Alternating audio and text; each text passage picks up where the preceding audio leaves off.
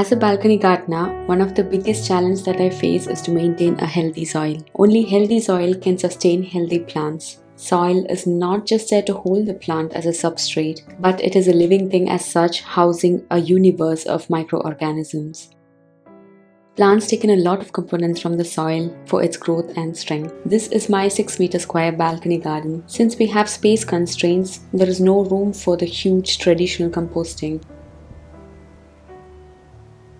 Maybe the first year of gardening we can get good quality soil from the garden centers or nurseries. But if we grow heavy feeding plants like tomatoes and cucumbers in the soil, they'll take up all the nutrients possible that in the next growing season, the soil will be devoid of nutrients and there will be no nutrients left in the soil.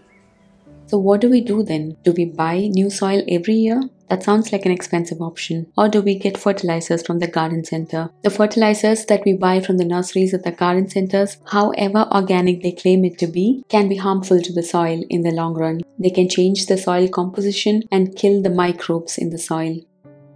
So we balcony gardeners will have to find a way to make our own soil so that gardening becomes an inexpensive and sustainable hobby. And that is where bucket composting can help us. I've been doing this process since almost 2 years and there is definitely no going back. This is one way which has helped me to maintain a good healthy soil on my balcony garden. So let me show you how I compost in a bucket on my tiny balcony. Before we get into the process, let us understand what composting is. Let us take a moment to think about what we had for our last meal, be it breakfast, lunch or dinner. Just think about where every ingredient of your meal came from, be it the berries in your oatmeal or the salads. You can see that everything came right from the soil. Literally, soil is what is feeding us, and composting is just returning the favor. Composting is the process of breaking down organic material either in the presence of oxygen, which is called aerobic composting, or in the absence of oxygen, which is called the anaerobic composting. An example of the anaerobic composting would be the bokashi composting, which I've not tried it yet but would love to try it sometime. In this video, we'll be concentrating on aerobic composting. That is, breaking down happens in the presence of aerobic bacteria or bacteria that needs oxygen for their survival.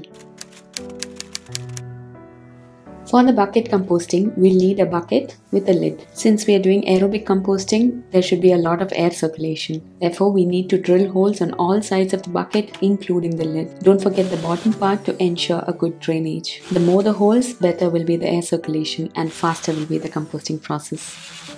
You can also use terracotta pots with holes at the bottom, but in this video we'll be talking about bucket composting as it is what most of us have access to. Next we'll talk about how to compost. Simply explained, composting is just layering of different materials on top of one another. First, let us talk about the brown layer. What is considered as brown? Old used up soil, brown dried leaves, cocoa peat, newspapers, cardboards, they all can be used as brown material. Glossy magazine covers should be avoided as they have non-degradable substances. So I'm layering here my brown layer. This will be our first layer.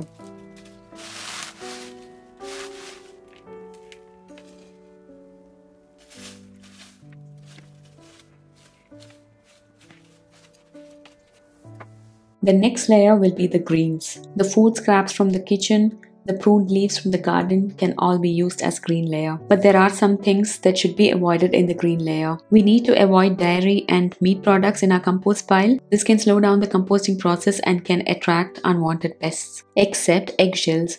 We can use eggshells and using them will increase the calcium content in the compost, which is beneficial for veggies like tomatoes. Cooked food and sugar are the other things that should be avoided in the compost pile. Any infected or diseased plant should be avoided in the compost pile. Since we are doing composting in a very small scale, the compost pile might not get as hot as the traditional composting. So some of these diseases can sustain the composting process and can spread to the other plants. We don't want that.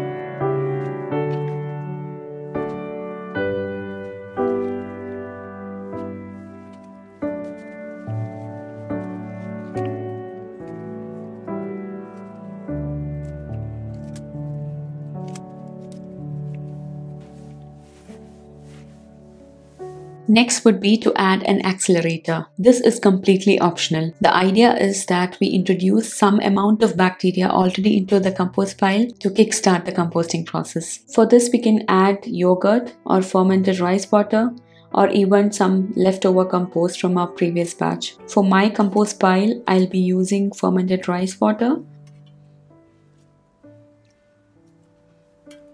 and some compost from the previous batch. As I said, adding an accelerator is totally optional. This will help in accelerating the composting process, but even without it, the composting will happen. Now I'm going to top it with another layer of browns.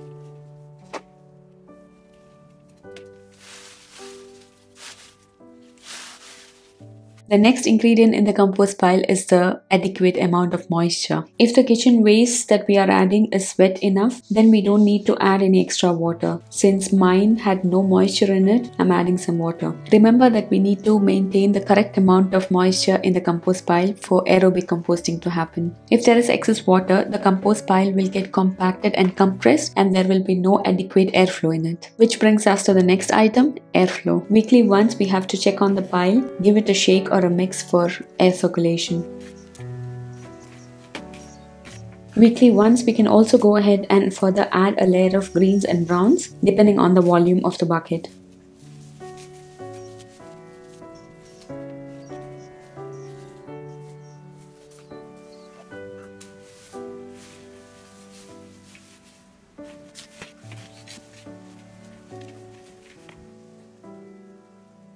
Once it is full, keep it for resting until it breaks down. Note that even though the bucket is full now, the size will reduce to half or even less than half once the composting process is done. Next, let's talk about temperature. Sunlight is not essential for composting, but optimum temperature is, and they need about 25 to 30 degrees centigrade. That is why in summers the composting is faster and in winters it is slower. But it doesn't mean that you cannot compost in winters. Only thing is it will be slower. Where can we store the bucket compost? We can store it anywhere in any corner of the balcony or terrace. Since sunlight is not important, we can even place them in the dark corners, which becomes really convenient. This summer, I kept it underneath my raised bed, which was very practical and space saving.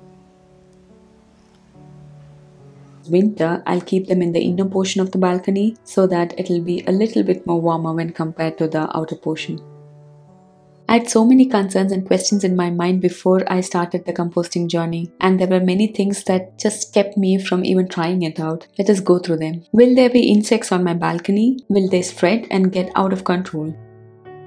This was one of the major concerns that I had. I'm going to be honest here. From my experience, there will be insects in the compost pile. That is normal, but nothing that will go out of hand. If you think the amount of insects is increasing, then increase the amount of brown matter or brown material that we add to the compost pile, and also reduce the watering of the compost pile. Let it dry for a while. If you can maintain the correct proportion of greens to browns, then most of the problems that comes along with the composting can be avoided. Usually they say we have to add greens and browns in 1:1 ratio, but I usually add a little bit more brown matter so that I can avoid all these problems, and also try to maintain the correct amount of moisture. It should just be moist but not too wet. I'm a bit of a clean freak and I like my spaces to be clean, and insects would be a big no for me. So if I tell you it's okay, you can believe me. The next concern I had is, will it smell bad? Will it disturb my neighbors?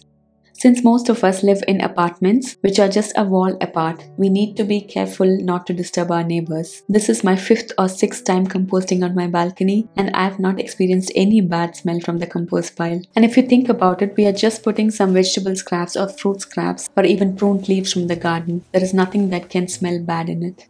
Since I live in a temperate country, this was one of the major questions I had. What about winters? We have pretty strong winters here, and can I continue my composting journey in winter, or should I stop it? As I mentioned before, temperature plays an important role in composting process. Therefore, the process will be slower in winter. How do we know if composting is done?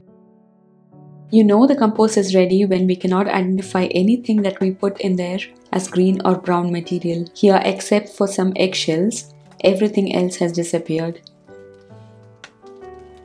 There is no water coming out of the compost pile, and I cannot find any more insects in the bucket. That means our bucket compost is ready. Composting is a slow natural process, and anything natural will take its own time. Normally, it takes a minimum of 2 to 2.5 months for the composting process to be complete. Don't expect anything before that. Now, how to use it in our garden? I strain the compost through a sieve. The fine material that falls through the sieve will be used to fertilize my plants, and the solid ones that has not broken down will go back to the compost pile, just like we did before.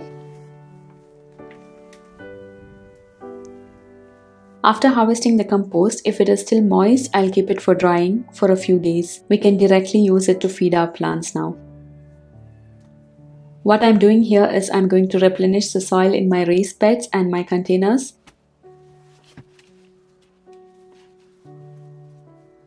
If you have not started your composting journey, please do start it because it is totally worth it. Most of the food and yard waste is sent to the landfills. Since there is no proper condition for composting there, the stuff rots, leading to methane emissions, which is the great contributor to global warming.